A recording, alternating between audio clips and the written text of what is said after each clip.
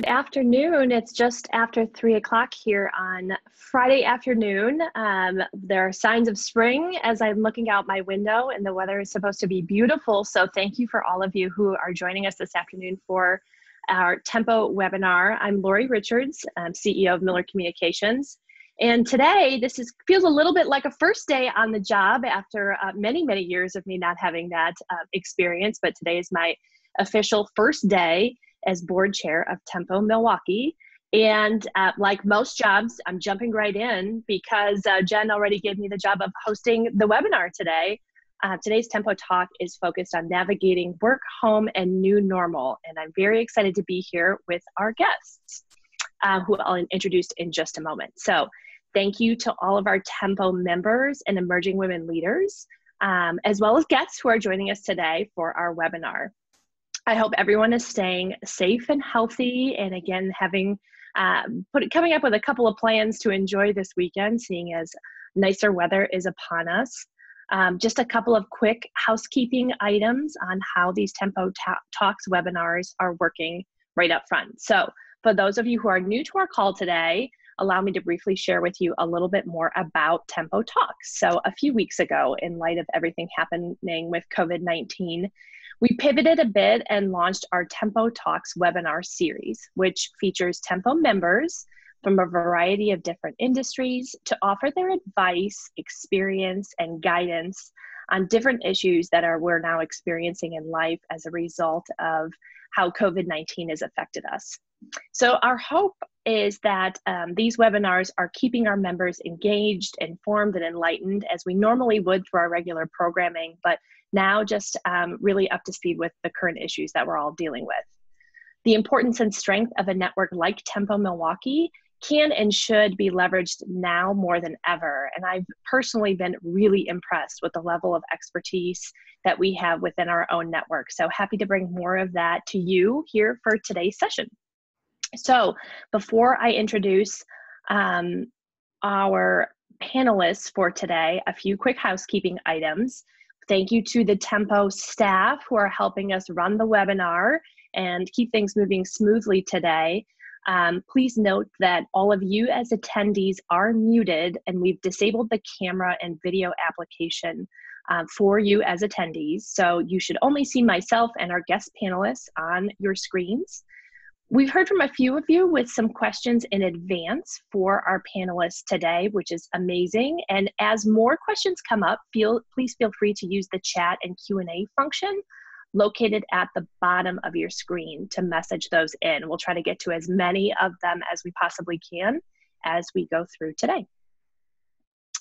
That being said, I'm happy to go through some quick introductions of our guest speakers and panelists, and then turn it over as we talk a bit more about navigating new normal, and specifically as that relates to juggling the balance of working mom. So first and foremost, Amanda Baltz.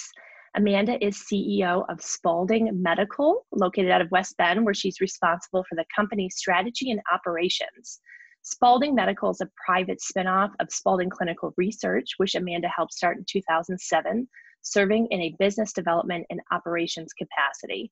In 2012, she was named Vice President of Business Operations for Spaulding Clinical Research, and the position she held until being named President and CEO. Amanda is now working from home with her husband, Jason, who is an attorney and runs a solo practice of his own. So very busy household at the Baltzes, especially because they have 5 children, 4 girls and a boy between the ages of 13 and 4. So in addition to all of that, Amanda is also an avid runner and reader and huge supporter and advocate of her family's school and LLS, Leukemia Lymphoma Society. So thank you, Amanda, for joining us. Amanda joined Tempo in 2015. Our second panelist is Rebecca Ehlers. So Rebecca is the Vice President of Marketing and Communications at Lumen Schools. After spending years in advertising in the for-profit world, Rebecca discovered her passion for working on behalf of economically disadvantaged kids nearly 10 years ago, and transitioned more into that direction. So this is also a first day on the job for Rebecca. She's a newly elected Temple board member. Today's the first official day, so congratulations, and incoming chair of the communications committee. She and her husband have a 9-year-old son and a 6-year-old daughter, and yes, like many of us, became unofficial teachers in a more formal capacity on March 16th of this year. Thank you for joining us, Rebecca. And our third panelist is Latrice Knighton. So Latrice is a partner at Sterling Law Offices, which is a family law practice in Menomonee Falls. She also founded her own LLC earlier this year called Back to Work for Mommy, where she helps clients navigate the return to work post-maternity leave. So much good information, I'm sure, that you'll have to share with us today. As a mother of twin toddlers herself, Latrice has had to make the switch to tending to school at home while juggling her own work. So we're looking forward to your unique insights about common threads women are struggling during this transition and how you're handling work and home life right now. Latrice, thank you for joining. And Latrice has been a Temple member since 2013. So virtual applause and welcome to each of you as our panelists today. And we'll kick it off like we have the first couple of Tempo Talks over the past several weeks. And that's something a little unique to us, but the way we've been kicking these off is asking each of you to share with us your mantra. What is one or several mantras that you have used to help get through the day-to-day of these last several crazy weeks of COVID-19? So Rebecca, can we kick it off with you?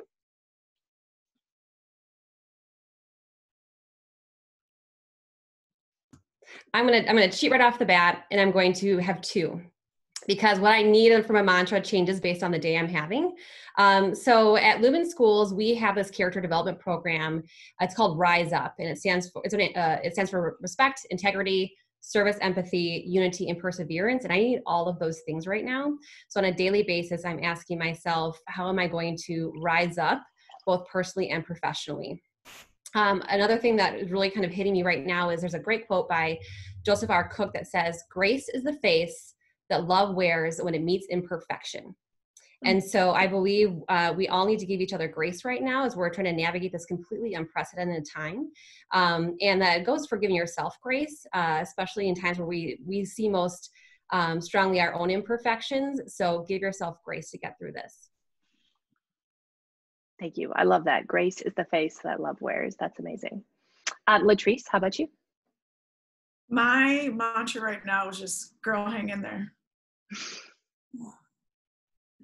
You know, to the point. When things don't go perfect with the kids or at work, just keep going. And Amanda, how about you?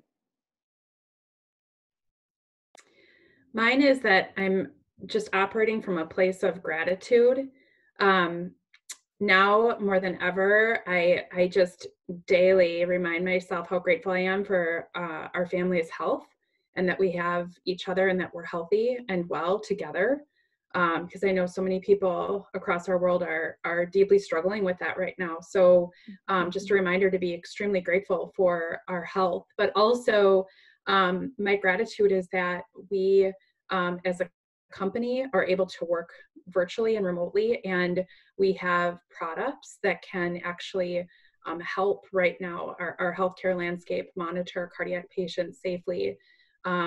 So I'm very grateful that we have an opportunity to help our world.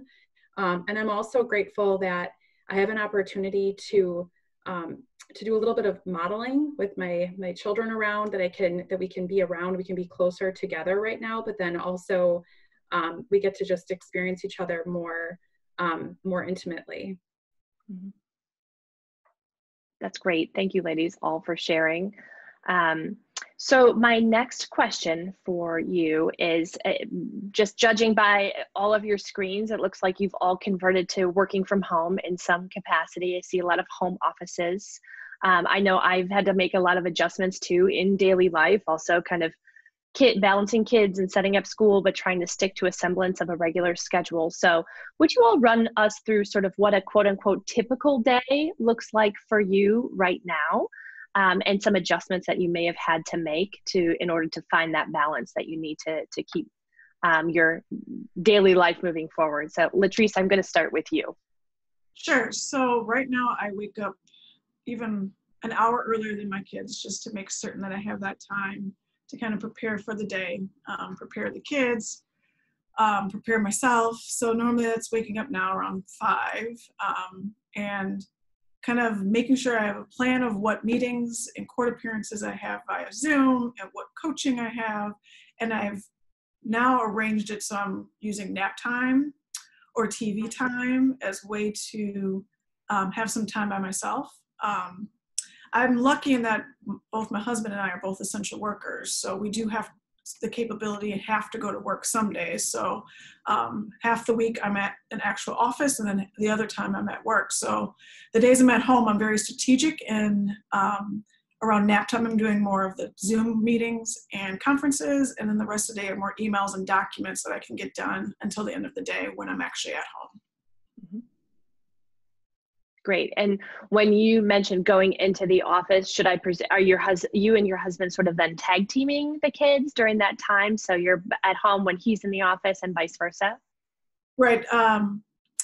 It's working so far, but it's still hard because then they're used to different schedules with dad compared to me. So we are working through that as well. Different. Totally. Amanda, how about you?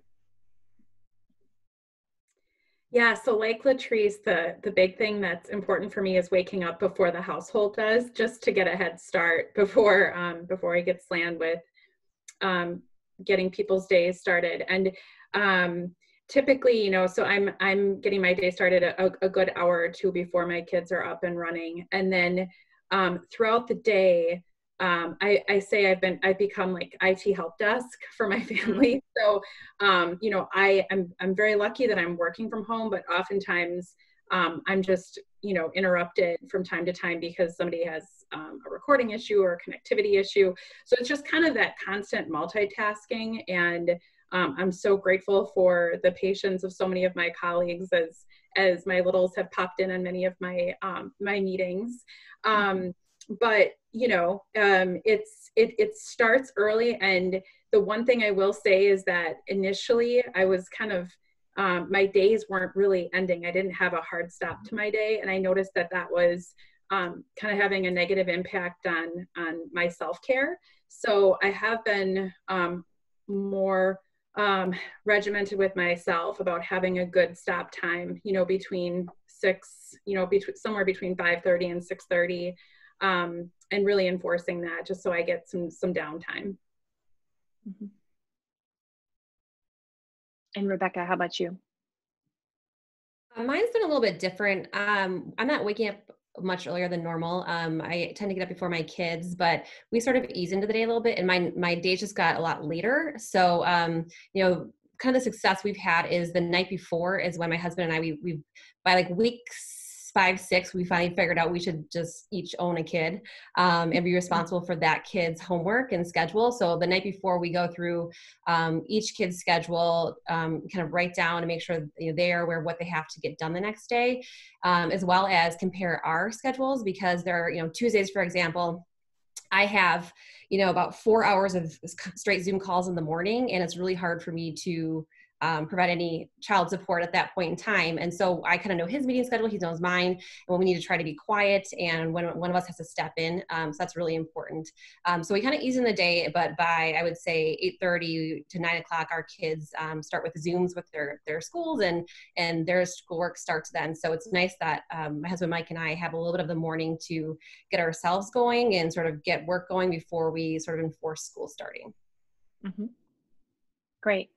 And I think that's kind of where I'd like to head for my next question, which is this idea of, you know, we're talking a lot about schedules and structure, which I think we all know that we need and we have to maintain for some of our work life, and that kids also need to some extent, right? Just to maintain household order or some structure for them.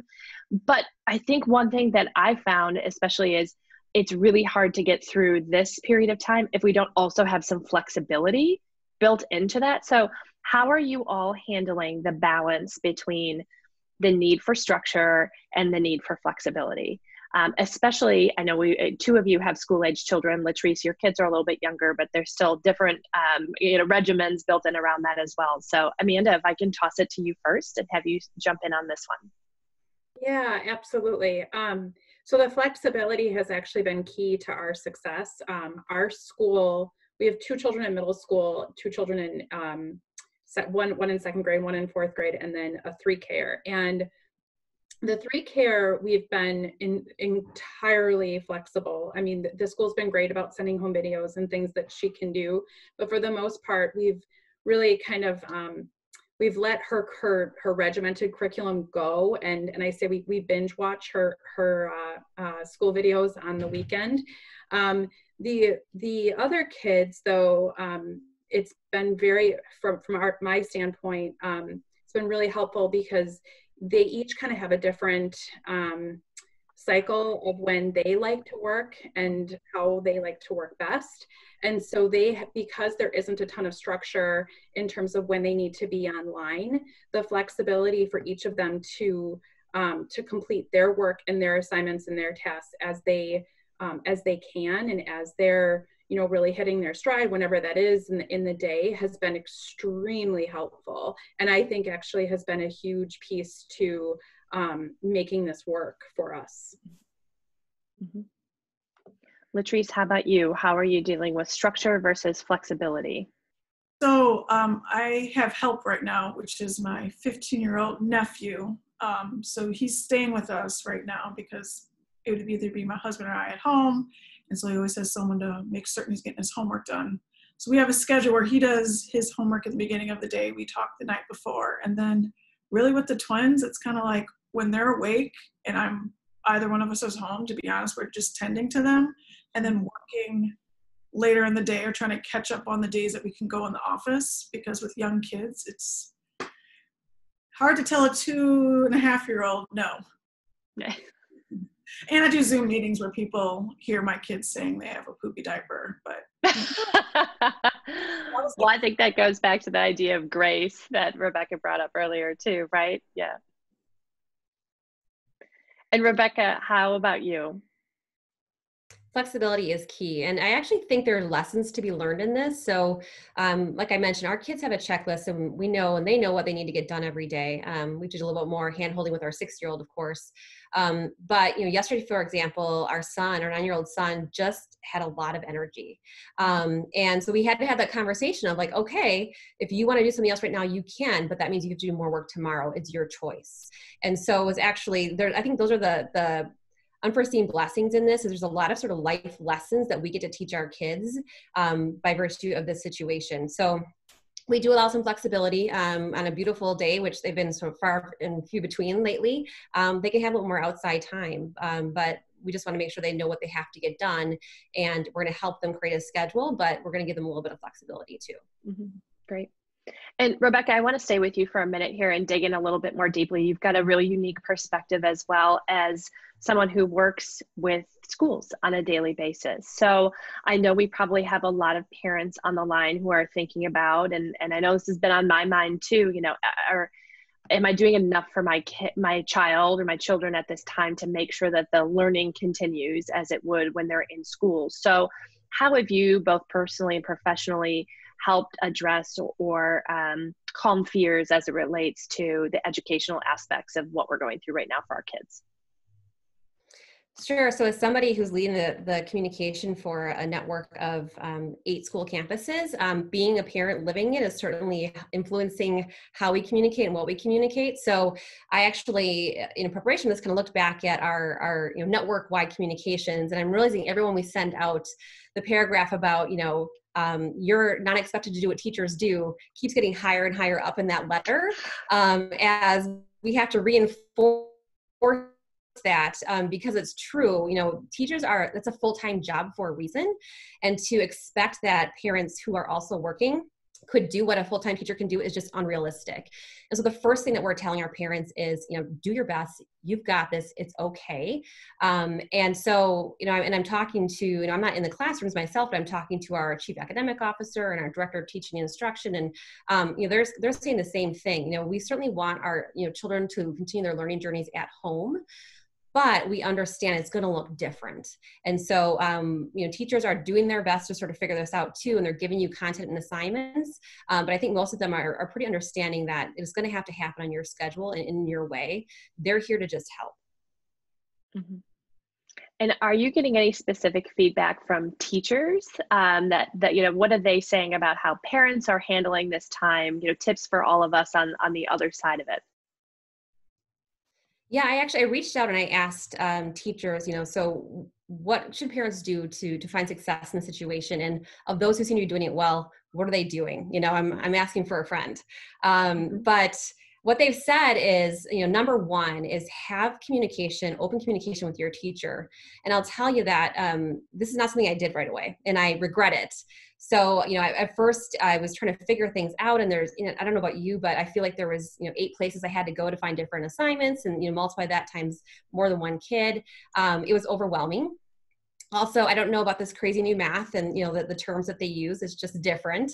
And so it's frustrating. And so instead of reaching out and asking questions and getting clarification, I just was sort of like letting it fester a little bit. And so finally, when we reached out and to one of our teachers and said, hey, we're doing the work, it just may not be done on the due dates you've assigned. The teacher was so wonderful. And she said, what if I call your son every day at 10:30 and he and I work on something together? And it's okay if it's not on April 4th when I said it was due, like just, try your best to get it done. So had I opened that level of dialogue early on, I think we would have had a different experience up until that point. And that's what teachers are telling me is they want to talk to families, parents, students. And they want to make sure I communicate that you are not a bother. They miss your kids terribly. They want to help you. They want to be a resource for you. And so please don't feel like you shouldn't reach out. Like that's why they're there. So please use them as a resource. Amanda, any other tips, tricks, things that you've gone through with kind of trying to set up the education environment at home for your kids that have been sort of breakthroughs like Rebecca suggested? I think that my biggest breakthrough definitely was the communication. I will say that was a huge moment of just relief. It was getting really good open communication with all of our teachers.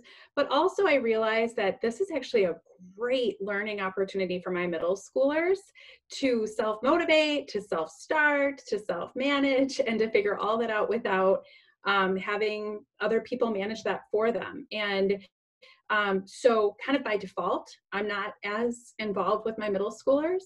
And certainly there's moments where you have to kind of, be there to help redirect and make sure that they're on the right track. But it's a blessing that they're that they have to kind of figure this out on their own. Those are good life skills that I think they're going to have now for the rest of their lives. So I think that was also just a breakthrough that I had. Yeah, no, that's a great point. These are all, as parents, we all strive to empower our children to learn how to take care of themselves, right? And it's in many ways, I felt that too at home. This is sort of forcing me to do that in areas where I hadn't been doing it previously. So that's a great point. Latrice, I'm curious to dig in a little bit on your LLC that you just formed last year, Back to Work for Mommy, because I imagine in many instances, like there are some real parallels here from going back to work from a maternity. Like again, that whole idea of trying to kind of balance still really intensive kid duties with really intensive work duties. Are you finding any parallels there? Oh yeah, absolutely. I think initially we were always talking with moms about being honest with their employers about like what can be done from a new mom returning back to the workforce, because high achievers want to be the same person, but it's not the same thing when you're caring for a child and then trying to give your heart to your employer. So, it's always been trying to set up those realistic expectations with both mom and employer of like, what are goals that are achievable, and just everyone having that clear conversation about it. Because I think a lot of times employers were initially afraid of even doing teleworking because they're thinking that a mom would not be as engaged with the company, that she's just going to be taking care of the child and wouldn't want to manage her time and give what she had before. which was entirely not true. It was actually moms want to give so much to their work that, you know, it's their detriment that they're overgiving in every area. So now we're starting to have those conversations a lot more with employers of what telework looks like and how it actually is successful, because everyone is doing it now, and how people are trying to do just as much, but they can also try to come up with the schedules for their kids that works for the families, that they're meeting deadlines and goals, and they can be a part of meetings. And again, like having kids like in the background isn't a complete distraction, because now everyone's seeing like in real life, you can find a balance. It's not going to be the same as working in an office without the distractions all day. They can still be quality work. And so I think in the future, it's going to have an overwhelming change in the workforce on allowing moms and parents, you know, the ability to work from home when need be, and it not be such a taboo discussion. So I see lots of positive things coming from this. Yeah, absolutely. Ladies, anything else to add? I mean, you both obviously are working very hard yourselves, but you have employees that are reporting to you that I'm sure are, to your point, Rebecca, looking for grace and flexibility. So how are you working hard to offer that as well to your employees at this time as you try to sort of strive for it yourself?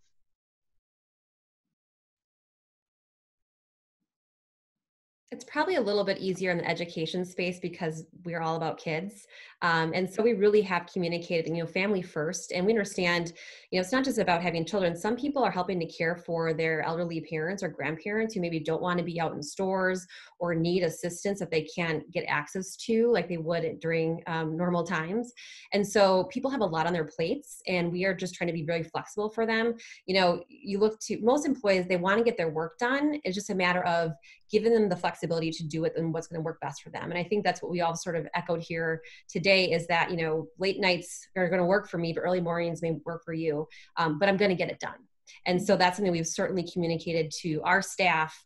And, you know, we're just staying in close communication with them as well to make sure that, you know, they have the support they need, and they also know what our expectations are. Amanda, anything to add there? Yeah, you know, we had always offered a really flexible work environment with virtual offices, and you know, we've got people all over the world who dial in and work virtually. So we were really fortunate to kind of already have that culture established, but also very much a deliverables based culture. So it doesn't matter when you log in, or if you know, you're at home or if you're at a coffee shop, if you're getting the work done, that's what's most important. And we found that that's been really key to us hiring the type of talent that we need. And so that's worked for us. And so this transition was actually quite seamless, or it wasn't as difficult as it may have been if we hadn't had that mindset before. Now, I imagine there are women out there who have employers who maybe aren't as understanding or progressive thinking as you all are and have been and are coaching people to be. So as I go through, any tips from you that you would have for someone who says, I would love a little more flexibility, but I feel like I'm just not getting it from my employer. Latrice, can I start with you on that one? Yeah, I think sometimes the first conversation to have is to figure out if there's any new policies about, you know, work and flexibility now that we're in this. I think sometimes employers sometimes get a little nervous about changing policy because they don't know what to expect, but they are having conversations. So at least I would say ask your employer, like, what's the expectation? Because if no one's having the dialogue in public, they're having it behind closed doors and they're trying to figure it out. So sometimes they just need a little bit of employees to ask about it, or even ask about options. I think there's still fear in that. How do I have flexibility for one employee and for everyone? But if you at least ask, like, what are you guys doing about it, or what are your considerations, and then kind of move from there about what some of your concerns are. I think every company culture is different. So sometimes it's hard to figure out what that is, but at least bring up the topic. And normally HR or your manager will tell you, no, there's no current discussions, or yes, we are trying to figure this out. And they may even ask you to be part of the conversation. I've had that happen more times than not. what's going on in your family, what are you thinking about?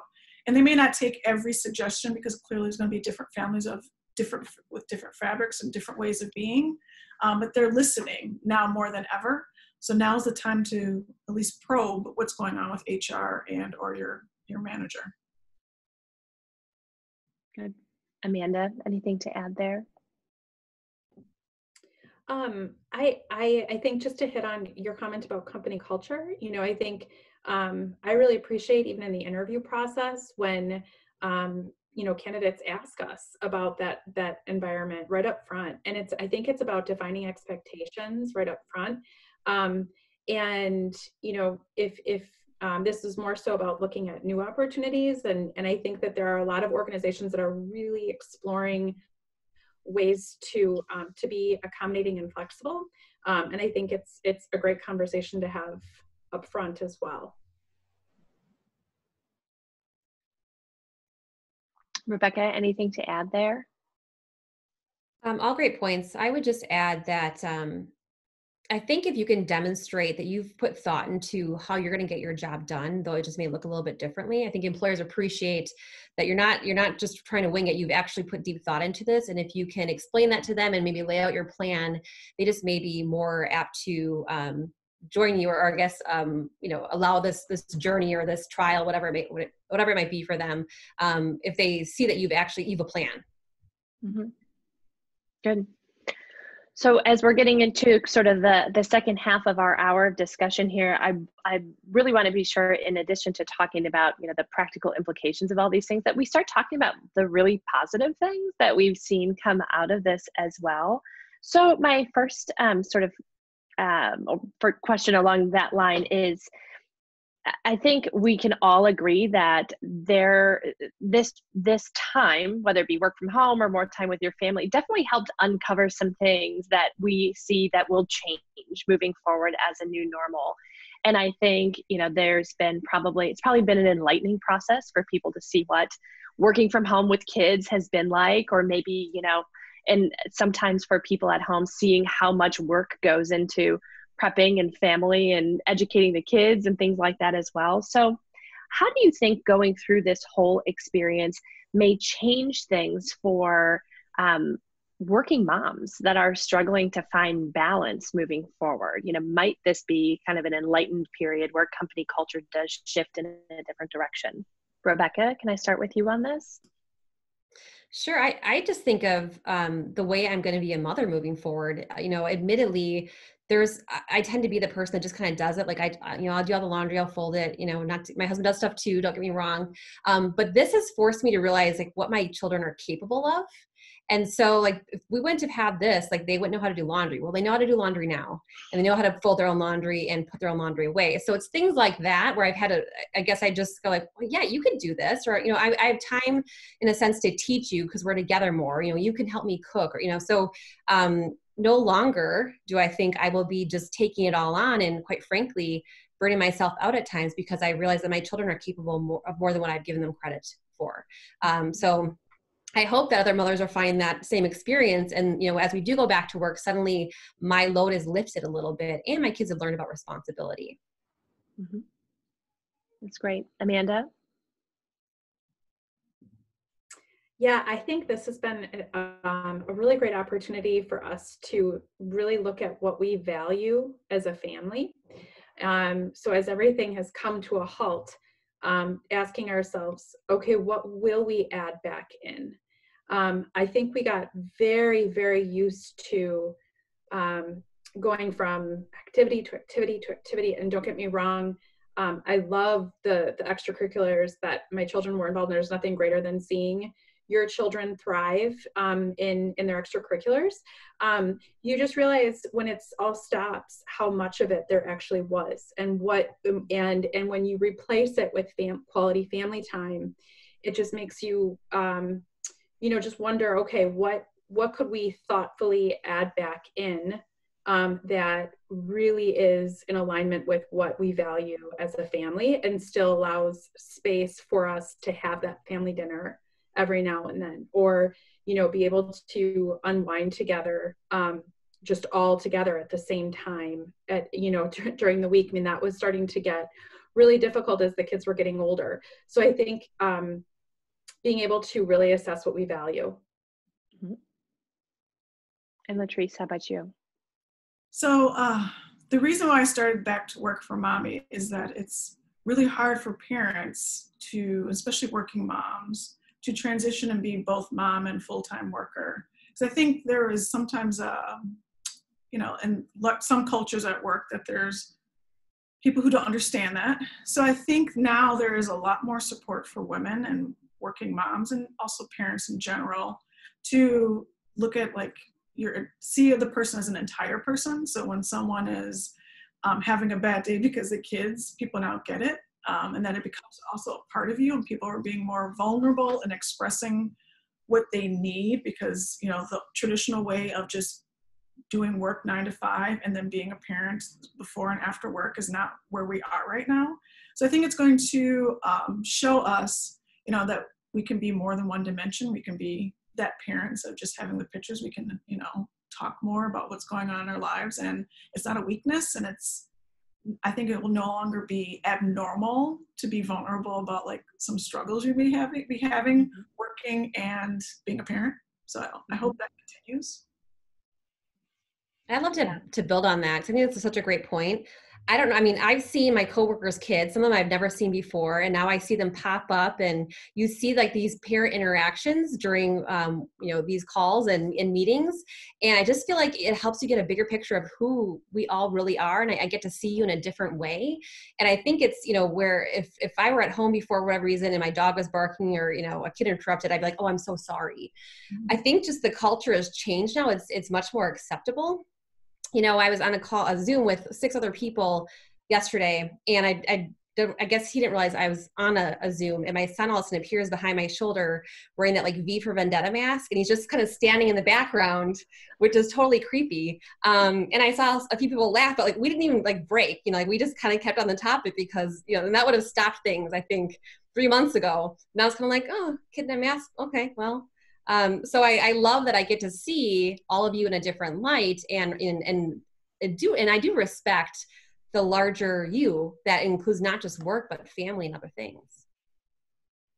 I agree with that. I feel like for such a long time, we've worked culture has dictated that we just have these segmented, regimented areas of our life. And it's here I am as a professional, but, and then when I'm away from the office, then I'm a mom, and those two lives never necessarily intersect. But I feel like now we're in a forced position, and it's not just working moms, it's all working parents, right? Because it's affecting the dads, I'm sure, in a similar way. But it's at a place where, yes, there is almost an expectation now that, people are juggling both. So there's an openness to it, and knowing more about people's, having your professional colleagues know more about your personal life, or being more understanding about it as well. So I would agree. I think that's a really positive thing that's come out of this, as well as the recognition that people can be just as productive, if not more productive, working from home and working around a more flexible schedule that they may be dictating for themselves. I've always been a believer in that, but really this process has just reinforced that, because our team has just been rock stars through this whole thing. And we're so incredibly proud of them. So I've seen that as just a real positive coming out of all of this. Lori, if I could interrupt, we did receive a few questions. Mm-hmm. So one of them is coming from one of our EWL members, and she's wondering how you are explaining the importance of your work to your kids, especially the younger ones, without diminishing their importance. That's a great question. I know, as I think about this time, I often think about how my kids will remember this time. And it's really important to me that I don't want them to remember that month or that 2 months that mom was home but never had time for us. So I think about that a lot. And we try to have, at least in my house, and I'll open it up, and because I'd love to hear how you guys are all structuring and balancing that too. We try to have set chunks of time, probably not more than an hour at a time, where it's like the red light, we have little stoplights that we put on the door, red, yellow, and green, if the kids can come in. And we try not to do red light too much, but make sure that we have time where the kids can see us or interact with us as we work. And then also time when we're downstairs with the kids doing their schoolwork and really all kind of working communally at one table. So how are you all handling that? Well, my kids are of the age where they don't understand what I'm doing. So kind of what you're doing. I really like your idea of the lights, that there are times that there's, that around nap times, it's like, for me, that's a go. I can do as much work as I try to get done. And then when they're awake and it's, every other day, then I'm really working as hard as I can for short periods of time, and then going back to them. It might distract them with a half hour of TV, unfortunately, but that's what I have to do right now. Sometimes I need to take a call or do a court appearance by Zoom. And so I'm making sure that there's enough time in the day where it's not me trying to push them away. I think the first couple of days, I think I was more trying to figure out how to deal with, like, on one Zoom call, my son said he had a poopy diaper, like, really?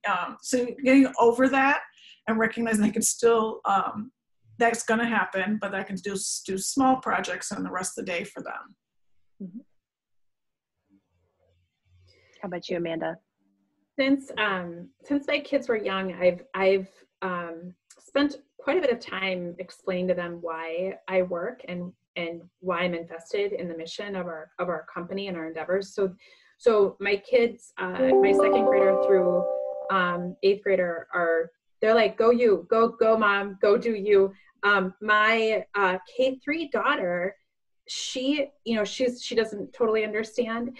And so initially it was really hard, but now I'll just basically let her sit on my lap whenever she wants. People have been so flexible and understanding to having kids around on meetings. And so it's, I've made a bigger deal out of this being time that I'm home, and she gets to see me and we get to be together. And, but when I'm working, she's welcome to sit on my lap or hang out with me, but she's got to just kind of let me do my thing. And she's really adjusted just really well to that. And I think the other kids are also helping set the example of hey, this is our normal, this is what mom does, and she follows their lead.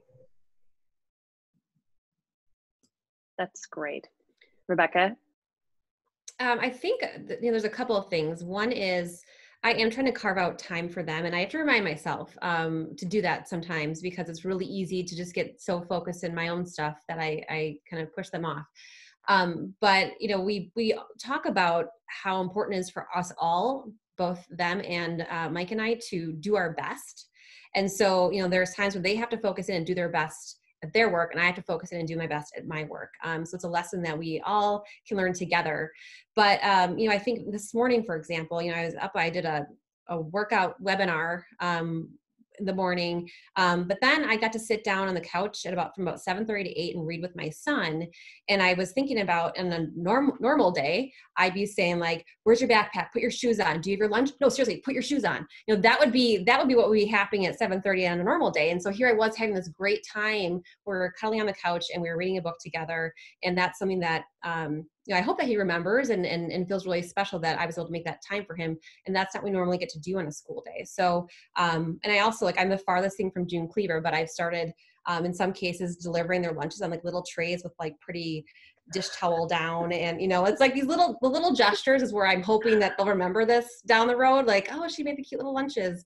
And then when we go back to the office, I'm getting takeout again. But, it's the little things. That's what I'm telling myself anyways.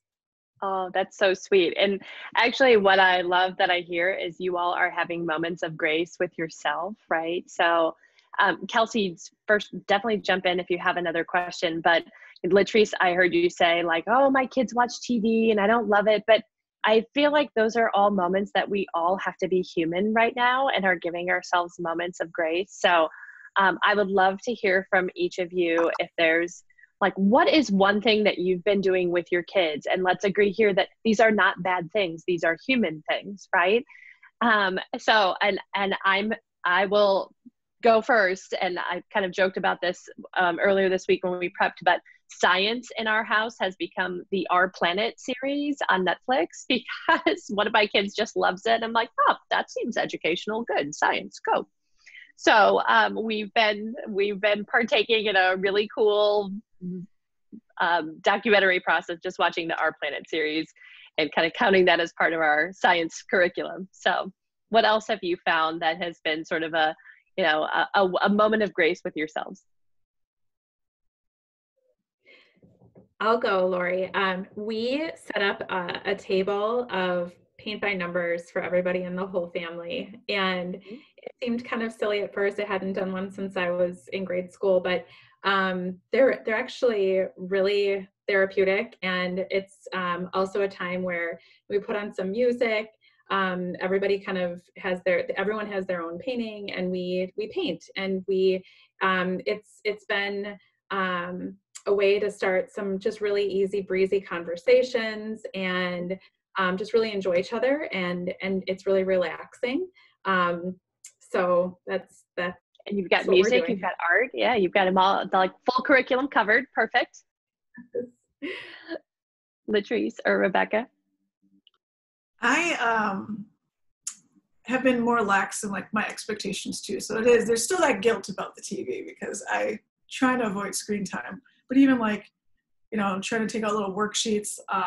The Pond is this resource that's giving out like worksheets they can do with their kids. And that's not even going well. Like they're coloring on them, but actually like doing activities are just, let that be. Outdoor activities, as long as you're outside for a little bit of time. Like I try to make everything educational, but just know that, I'm trying, and just spending the time, I think is more important than me worrying that it's going to be perfect, because doing all day, I'm not a teacher, and my kids don't think of me as teachers. So just putting in the effort, I think, should count, but I still give myself a hard time on the inside some days. Yes, all E's for effort right now, Jeb. And Rebecca. I'm going to give you an answer and a real answer. So the first answer is we've been watching the show Lego Masters. And so, every week these teams are given a Lego challenge to build something. And it's like beyond anything I could imagine ever doing. But we've, for STEM at our house, we will do Lego challenges, and we will, build things, and then we'll get my husband into kind of judge who best. And it's just kind of fun because they have to build something, you have to kind of process how you're going to handle this challenge. There's a time limit, and then they have to present what they did. So it's kind of fun with the presentation skills. So I think it actually is a learning activity. The real answer is Facebook Messenger for kids. I never thought my 6 and 9-year-old would have social media at this point. But I find myself, there's times where I'm like, hey, have you chatted with Aaliyah lately? Maybe you should give her a call. And so it gives me a little bit of time, and they get to socialize, which I think is really important, but it's not something I planned on doing at this point, but it's sort of popped up and I went with it. And it's my guilty pleasure of like, hey, you should go do that, please. I love it. All right, Kelsey, anything else? Yes, and this one ties in what we have been kind of closing the loop on all of these talks with personally, how you're coping and what kind of your go-to coping mechanism is, or just to end on a positive but a real note, understanding that we're all kind of in this weird boat. Rebecca, do you want to start on this one? So I love audiobooks. And so that's something that I can, put the headphones on while I'm making lunches. If they're busy doing something, I can get, 20 minutes of an audiobook in, and it's just relaxing for me. And so that's something that I did before this, but I think it's taken a little bit of a new meeting. And also I'm not much of a TV watcher, but I like late at night now will cram in a little bit of TV, which I'm really enjoying. It just feels good to do nothing. Mm-hmm. Amanda, how about you? I have been doing a lot of reading, but also I've actually increased the amount of time that I'm exercising. It kind of goes back to like, you've got to put the oxygen mask on yourself before you can give to other people. And I feel like it all starts and ends with my self-care. So I've really been investing in like my nutrition and my exercise. and my sleep, which has improved because I can, because of the flexibility in my hours right now. So I think just really that self-care investment has been really helpful. And also my husband and I have just really enjoyed some great bottles of wine and some dinners, just the two of us later at night. So all of that. Great. Latrice? At the end of the day, every day, I have an hour to myself. I go in a room and I don't come out. And what I do in that hour is completely random. So sometimes it's just talking on the phone with friends. Sometimes it's watching something on my phone. But it's not work related. So it's not checking emails because I am burning out on some days quicker than others. But I always know, like, at the end of the day, I have that hour to rebalance, and it really makes me feel great. Mm-hmm. I would completely agree with that. I think that's one thing, to Amanda's point, kind of opening it up, where we talk about, we used to be able to have segments of our lives, and the idea of like the hard stop for the self-care and not being there right now. That's one of the biggest challenges for me as well. So finding the time where, the laptop officially turns off and it's a game with the family or something like that. That's been a struggle, but something that I continue to work on too. So. And if no one else said wine, I was going to say that, because that's just a given. All right. Kelsey, any other questions that we have from the group, or should we jump into the wrap up? Yeah, we just have about 5 more minutes left, but there's one fun question that we could probably tackle quickly, which is one thing that you're doing during this time that you're hoping to plan to continue doing once we're back to normal. Latrice, how about you?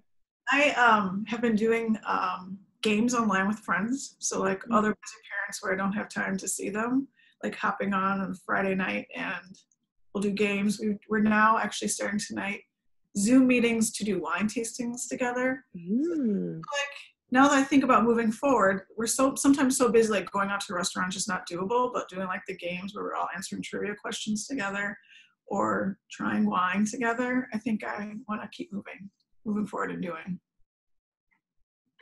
Excellent. Amanda?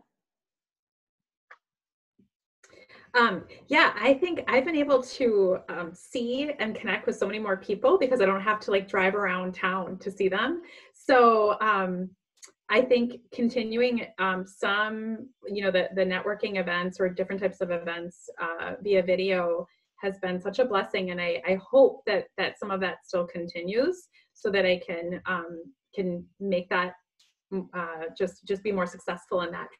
And I think for sure I'm going to continue just the family dinners and making sure that remains a priority, even if it's not obviously every night, but that's just really brought a lot of beauty back into our lives. Excellent. Rebecca? I don't think wearing sweatpants every day is going to be an option. However, that would be my choice. But what I think I can control is, I honestly think I'm going to mourn a bit when we go back to normal, even though there's so many things I miss. My husband works from the travel industry and he's gone a lot typically. And so I will miss all this time together. So I hope to find ways where we can just be much more intentional about making time for quality time together, and not just running around to events and, quick dinners and just trying to really think through, like, how can we make our time together really special?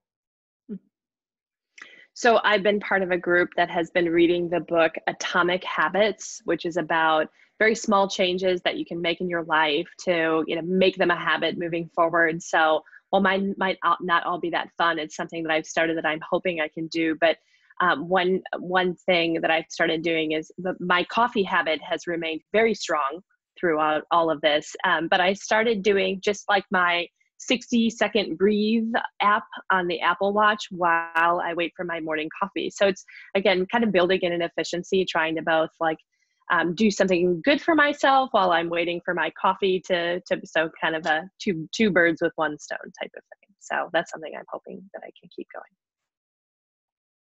Well, thank you, ladies, so much for chatting with me this afternoon on a Friday. And thank you to all of you who have jumped in on the conversation.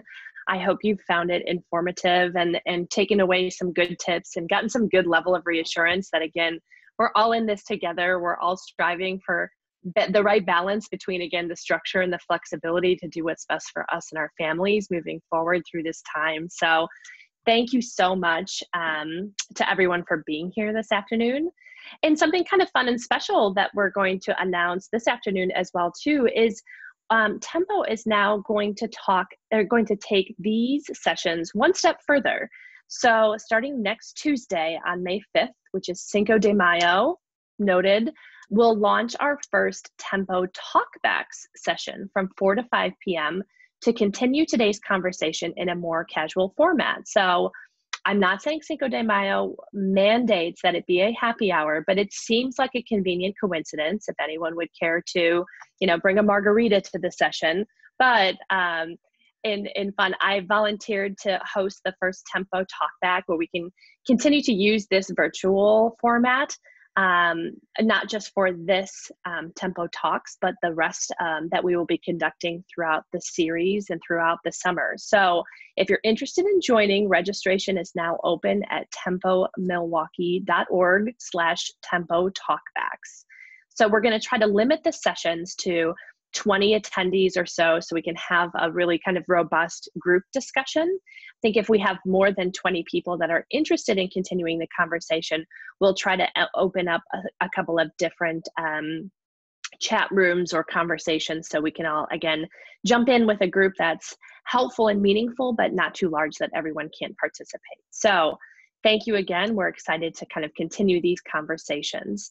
And finally, join us next Friday for the next in the series of the Tempo Talk series, where we will be talking about maintaining mental health during COVID-19 with Tempo experts, Maria Perez from the 16th Street Community Health Center, Christy Miller from Pearls for Teen Girls, and Ann Givens from Generac, who's a registered yoga teacher. So Ann will also be leading us in a 15-minute meditation session at the end of the webinar. So that is also, I think, again, a thing that we all find we could probably use to help us get through this time as well. So May 15th, which is 2 weeks from now, we will welcome Tempo experts Kathy Campbell, Christy Garcia-Thomas, and Anna Oakes to discussing leading during a time of crisis. So a couple of great Tempo Talkbacks lined up for you in the weeks ahead as well. So thank you so much again for joining us today for the conversation. Thank you again to Rebecca, Amanda, and Latrice for joining me. And again, hope you all have a happy, healthy weekend and enjoy some great weather. Bye. Thank you. Thanks, Lori. Thank you.